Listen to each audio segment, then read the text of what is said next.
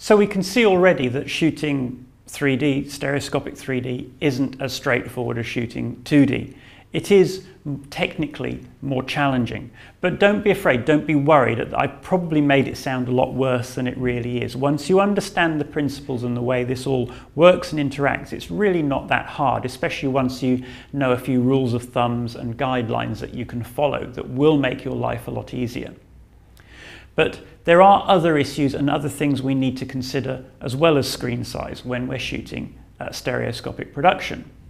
And one of those issues is that our brain doesn't instantly fuse those left and right images together, combine them inside our head into a stereoscopic view of the world. It does take a little bit of time to happen. And if those images, as I said before, are not correctly aligned, that can take longer, takes more brain power, and that leads to fatigue, tiredness, stress, nausea, and other things. Other issues that cause us problems is one of the things called retinal rivalry. What's retinal rivalry? Well, that's very simply when one eye sees something that the other eye doesn't see. Imagine one of those glitter balls in a disco that rotates around. Each of the tiny mirrors on that glitter ball is creating an individual shaft of light. And as that shaft of light crosses your eyes, one eye sees it before the other. And exactly the same thing would happen with a 3D camera. One beam of light, one reflection off a mirror ball, maybe off water or something like that, may be going into one lens but not the other. And that creates a conflict in our minds when one eye is seeing something that the other eye doesn't see, because normally we don't see that. Normally both eyes pretty much see the same things at the same time. So that's one thing we do need to be aware of, look out for, and avoid wherever we can. Other issues we have with a stereoscopic production one of them is because we now have a sense of depth in our scene, we have to be sure that our focal length matches that sense of depth. If there is a mismatch between the focal length and the perceived depth in the image, strange things happen. If you perceive the image as being very, very deep, but everything's quite magnified or quite large, then faces can become stretched and people's noses become longer and their faces no longer look round. Generally speaking, with a stereoscopic production, you need to use focal lengths that mimic the way we see. So you're looking at, if you're using a Super 35mm camcorder, focal lengths between 20mm and 35mm, very common focal lengths. Once you start going beyond 50mm, things become more telephoto than our own vision, and it becomes harder and harder to make the depth realistic. You have to start using very narrow interaxials in many cases to try and make things look natural, but then you run into problems with cardboarding and everything else. So there are trade-offs to be had with focal lengths very often and what you can actually do. And one of the other issues you have with a stereoscopic production is one with scale. Because we now have a sense of depth to our scene that we're seeing in our 3D film, if the size of objects isn't correct relative to the viewpoint of the viewer, things will either look larger or smaller than they should be. Very often you can very easily look like you are a giant, the viewer is a giant, looking down on a miniaturized view of the world. A really good example of the scale issue is this one. Now, this is a picture of a jumbo jet. Now, I assume that we've all seen a jumbo jet, so we know how big a jumbo jet is.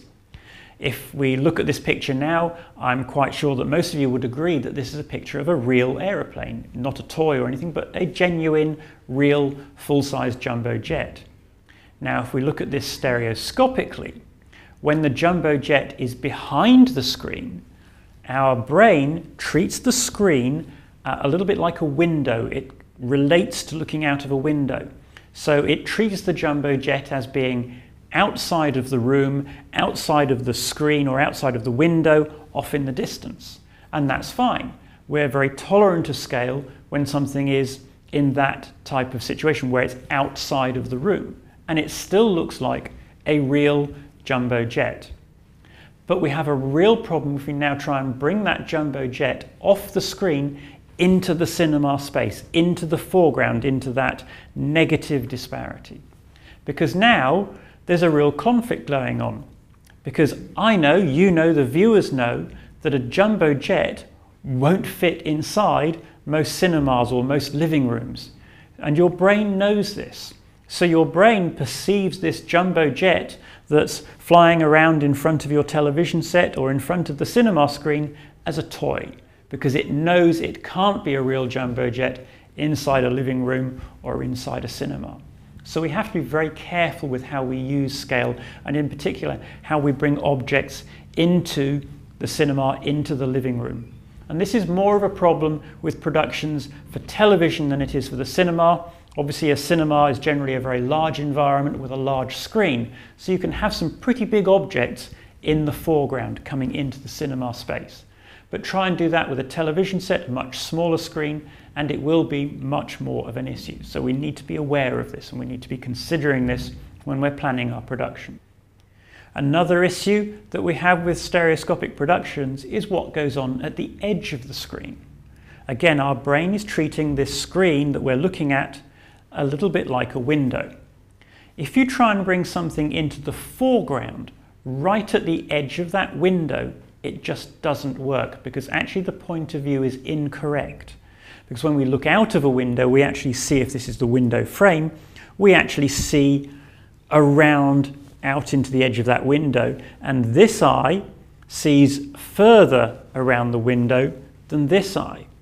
But when you try and bring something into the foreground in front of the edge of the screen, actually what happens is the reverse. And this eye is not seeing as much as it should see. So the object looks very strange. It doesn't really, especially as right at the edge of the screen, look truly three-dimensional. And your brain will be very confused by this, and what your brain tries to do is to actually pin those front of screen objects at the very edge of the screen to the screen edge or to the frame of the TV, and it does spoil the illusion of depth at those edges. So you have to be very careful trying to bring anything into the foreground at the edges of the screen. There is a technique that you can use to mitigate this. It's called a floating window. I don't have time to go into this here in this presentation in any depth, but basically you manipulate the edges of the image and you create an artificial stereoscopic edge to the screen, which can help mitigate issues with edge of screen objects. Okay, I think that's enough of the downsides of trying to produce a stereoscopic production. Let's actually start to look at the practicalities of how you would shoot in 3D. Well, you have various options on the camera front. You have one-piece cameras with two lenses, two fixed lenses, or you have 3D rigs. You could have a 3D rig like the Hurricane rig here. At the moment, this is configured as what's known as a beam splitter rig. And we have two cameras here on the rig. The light is coming in to this mirror box here, and in this mirror we have a 50-50 mirror. So half of the light is going through to this camera here, and the other half of the light is reflected down into this camera here. And why do we do this? Well, if we look into the mirror box here, let me just make a very small adjustment, and if we look into the mirror box, we can actually just about see our two lenses are actually currently overlapping. With a beam splitter like this, you can actually bring the separation of the cameras down effectively to 0. So you can have interaxial of 0, and with the Hurricane rig in this configuration, you go from 0 to 120 millimeters. Now the other configuration you can have with the Hurricane rig is side by side, a little bit like this. And in the side by side configuration with the Hurricane rig, the cameras go from typically around 120 millimeters, dependent on the size of the cameras and how close you can get them, up to about 350 millimeters. So you have a very broad range of camera lens separations. And this is really important, that we can vary our camera lens separation. Because if you remember to earlier in the video, we mentioned disparity and how disparity, the difference between the left and right image, is governed by the interaxial being the separation between the centers of the camera lenses. So when we're trying to ensure that our on-screen disparity doesn't exceed that 65 millimeters or 65 millimeters plus 1%, so that our viewers' eyes are not looking apart, we may, for some shots, need to use some very, very narrow interaxial. We may need our lenses very close together. For many productions, 30 millimeters is a very common camera separation. Now, if you have a fixed lens camcorder, one of the issues there is you can't change that interaxial. So your disparity limits are governed, they're set in stone by those fixed lenses.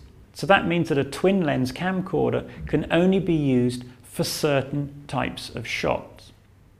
Now let me introduce a rule of thumb here. This is the 30 times rule. And this rule says that the closest you can bring an object to your 3D camera or 3D rig is 30 times the interaxial. So that's 30 times the distance between the centers of the lenses. So if my lenses were, for example, 100 millimeters apart, I can't realistically shoot anything closer to the cameras than 3 meters, because I will end up with excessive disparity, giving the eye look apart problem potentially on my viewing screen. Now this 30 times rule actually stems from still photography, creating anaglyph type images and things like that for use in print magazines, and that would have been on an A4 sized piece of paper. When you scale that up to cinema size screens, you'll actually find that a more realistic figure is actually closer to 100 times. So if my cameras were 100 millimeters apart, or my interaxial was 100 millimeters, I couldn't shoot anything closer than 10 meters to the cameras because I would just have too much disparity.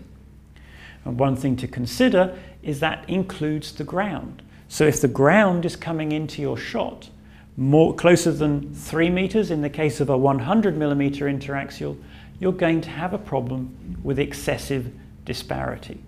So we can see from this 30 times rule that there'll be many cases where we need to use interaxials smaller than 65 millimeters. For example, a scene where you have something in the foreground, maybe a table with a vase and a flower on it, and your actors are behind that table. You may need to bring the interaxial down to 30 millimeters or even 20 millimeters if the foreground is going to be very close to the cameras. We can also see from this 30 times rule that if we're going to shoot something that's a long way away from the cameras, we may need to have a very wide interaxial. If you remember right back to the beginning of the videos, I said that we as human beings don't actually see things stereoscopically beyond about 30 meters or so. So if we want to make a video featuring panoramas, cityscapes, landscapes, things like that, then we may need much wider interaxials, possibly 200 millimeters, and that's where a side-by-side rig would be used. I've used the Hurricane rig for many applications, cityscapes, mountain panoramas in Iceland, shots of geysers, and things like that. And it's very useful to be able to have that wide separation. So we can see that even though a one-piece camcorder may seem to be very convenient, very easy to use, that a beam splitter rig or a side-by-side rig, or a rig that does both, like the Hurricane rig, is going to be much more versatile and will do many, many more shots than any single one-piece camcorder can ever hope to do. Now, the other thing that happens when you change the interaxial, change the separation between the lenses, is it changes the amount of on-screen depth, as we mentioned earlier. The interaxial governs your depth volume, or how deep your shots appear to be. So by having a 3D rig where you can change that interaxial very easily and very quickly, we can tailor the depth volume for your video, for your program, from scene to scene, from shot to shot. because one of the things that you don't really want is to be cutting from shot to shot and having big changes in your depth volume. Perhaps one shot is a series of close-ups, the next shot maybe a panorama, and if the depth volume is jumping about all over the place, that can make it very hard for the viewer to watch the program. So again, a 3D rig becomes a very valuable tool, allowing you to change your depth volume from shot to shot.